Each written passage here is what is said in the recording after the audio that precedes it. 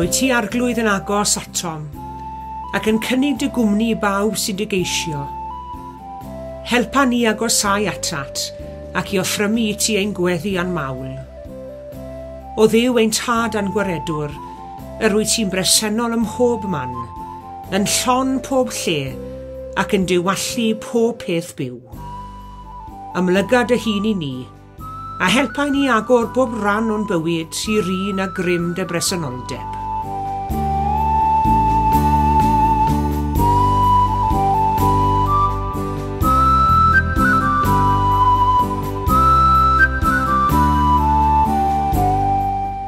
Bore da iawn i chi gyd a chroeso cynnes iawn i'r oedfa.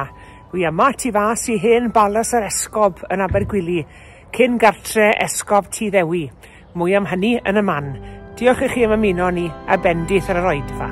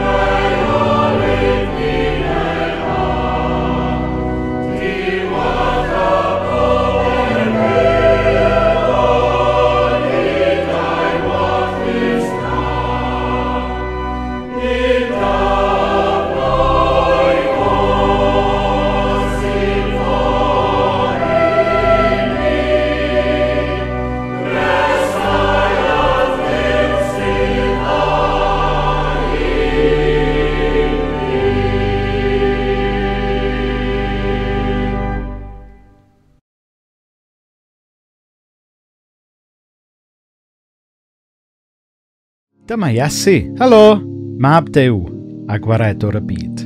Pan roedd Iesu ar y ddaear, roedd am i bawb wybod beth oedd Duw yn ei feddwl am bethau. Felly ychibodd ar bob cyfle i ddysgu pobl am galon Duw. Un diwrnod, safodd arbenigwr crefyddol ar ei draed a ceisio dal Iesu allan drwy ofyn y cwestiwn yma. Athro, beth sydd rhaid i mi ei wneud i gael bywyd tragwyddol?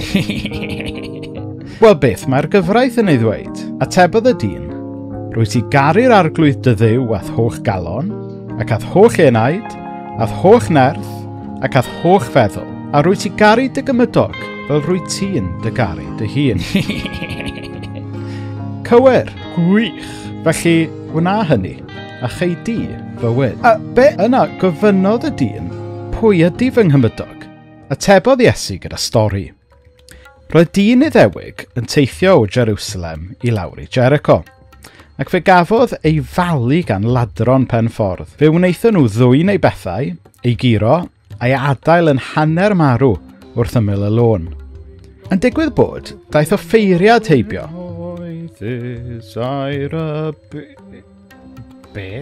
Ond pan welodd y dyn, croesodd i'r ochr arall, a'i basio.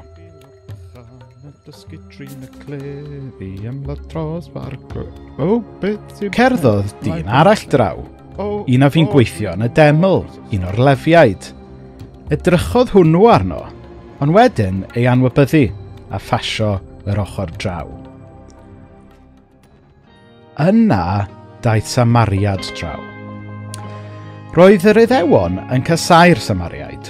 Roedden nhw'n cael eu gweld yn israddol ac ni fyddai Iddewon yn ymwneud â nhw o gwbl. Ond pan welodd y Samariad y dyn, teimlodd dosturi drosto. Aeth draw ato, i roi glwyfau gyda olew a gwin a rhoi plaster iddo. Yna rhoddodd y dyn ar ei asen a mynd ag ef i'r llety lle gofalodd amdano. Un ystafell, please.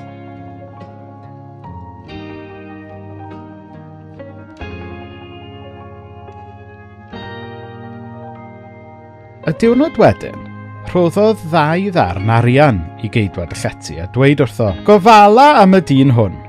Os yw ei fil yn rhedeg yn uwch na hyn, mi dala i y tro nesaf y byddai'n pasio heibio. Nawr, pa un o'r 3 hyn fyddech chi'n dweud oedd yn gymydog da i'r dyn gafodd ei falu gan y lladron pen ffordd? Atebodd y dyn, yr un a ddangosodd drigaredd iddo? Yna dywedodd Iesu, ie. Nawr ewch chi i wneud yr un peth.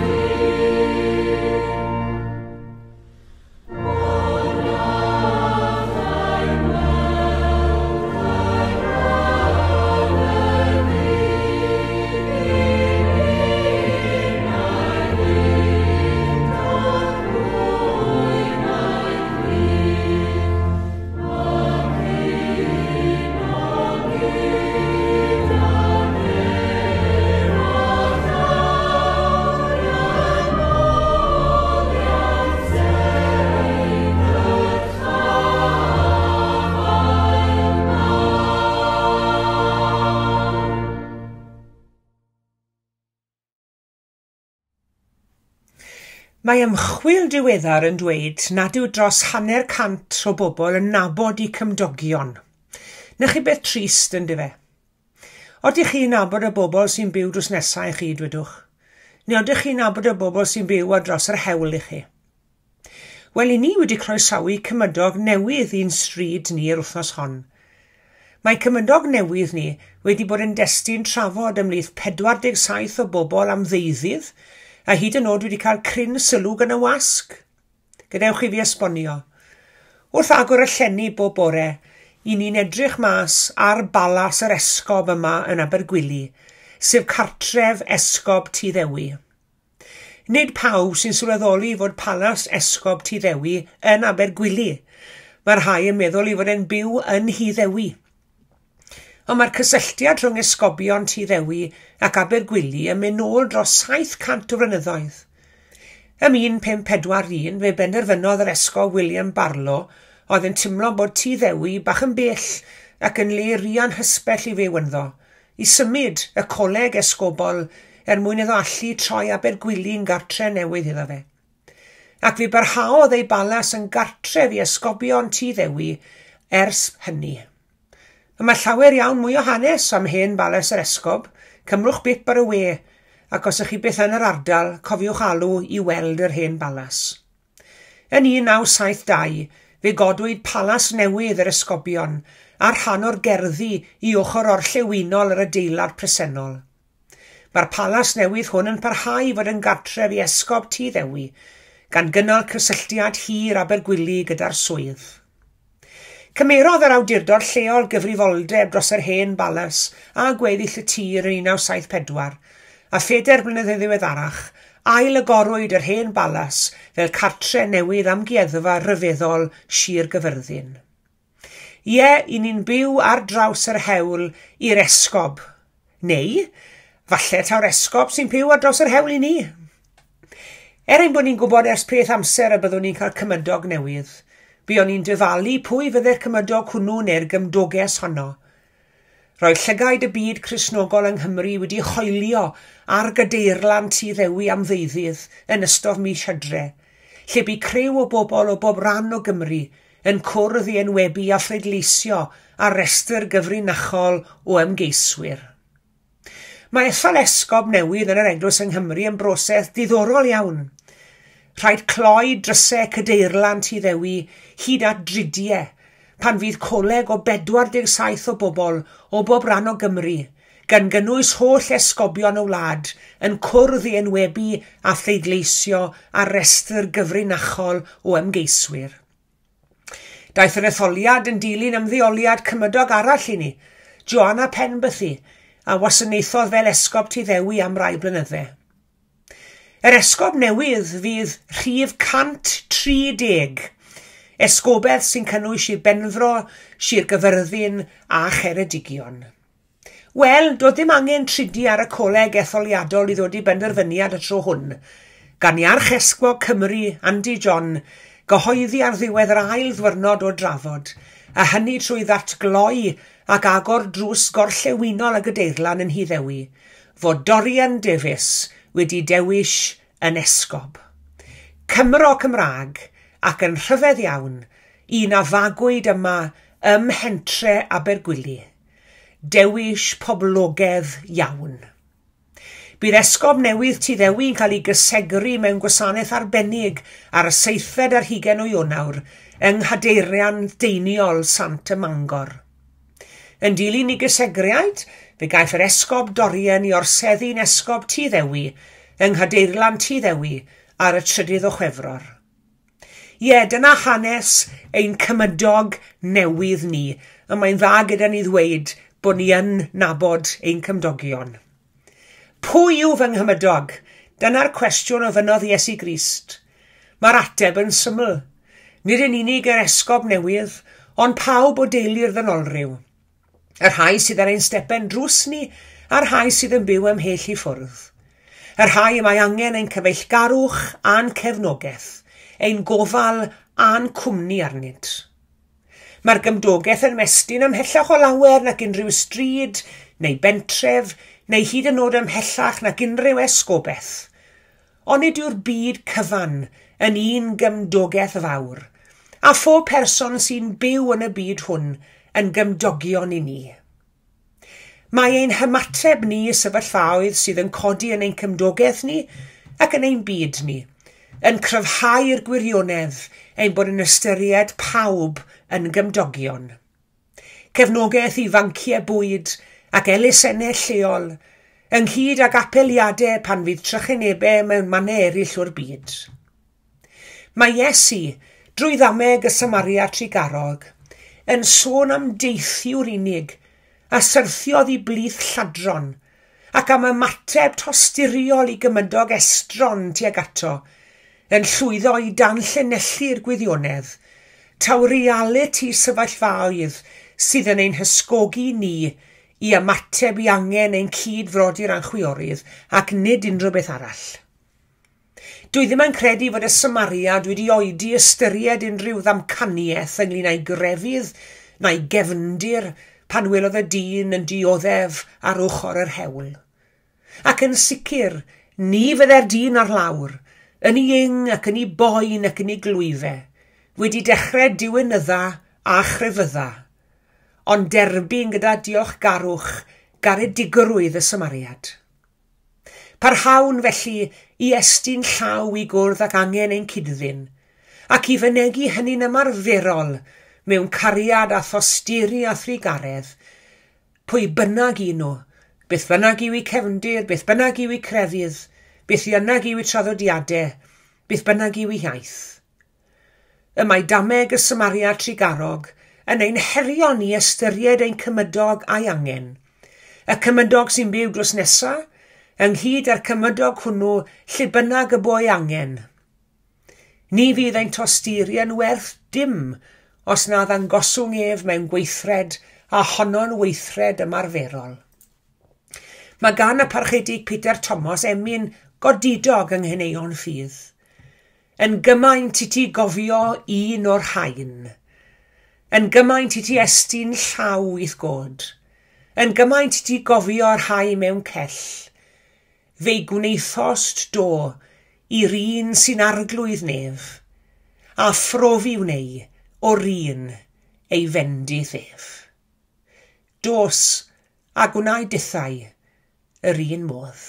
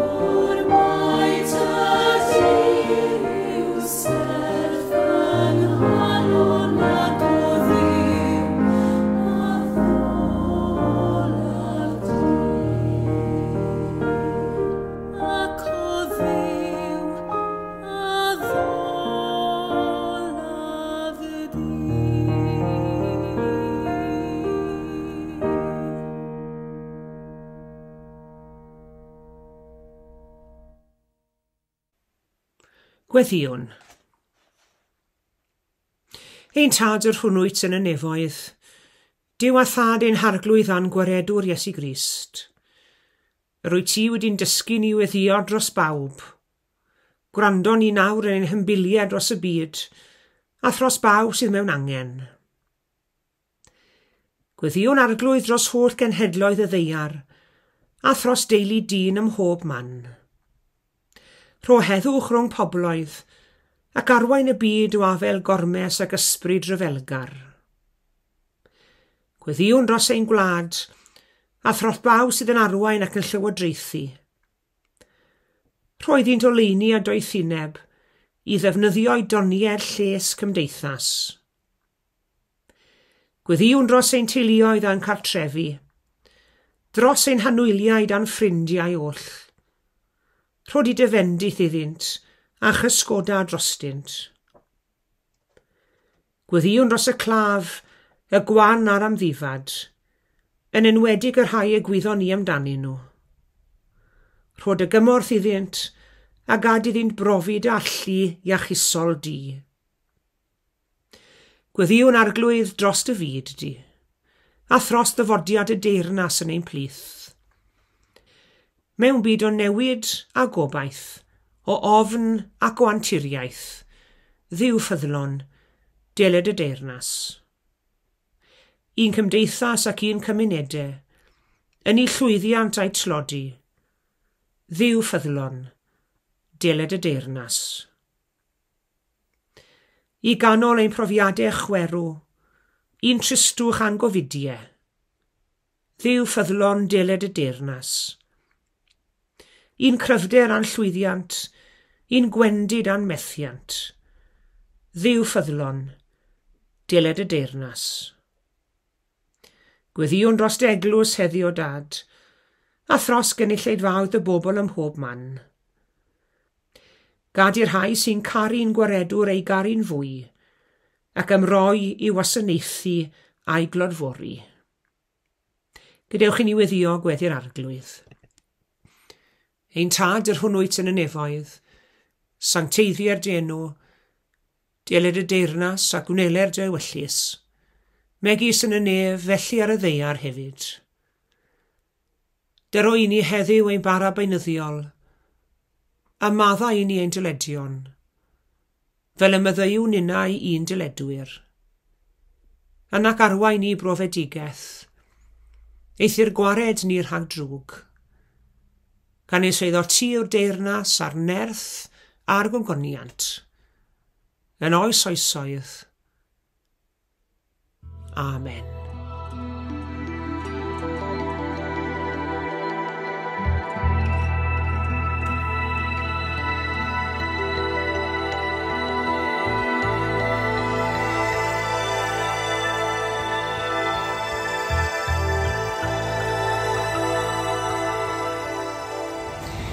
Diolch yn fawr iawn i chi gyd am eich cwmni yn yr oedfa heddi. Tan y Sul nesaf, cadwch yn ddiogel ac yn iach, ac yn gynnes hefyd, a gras yn harglwydd Iesu Grist a chariad Duw, a chymdeithas yr ysbryd glân, a fyddo gyda ni oll. Amen.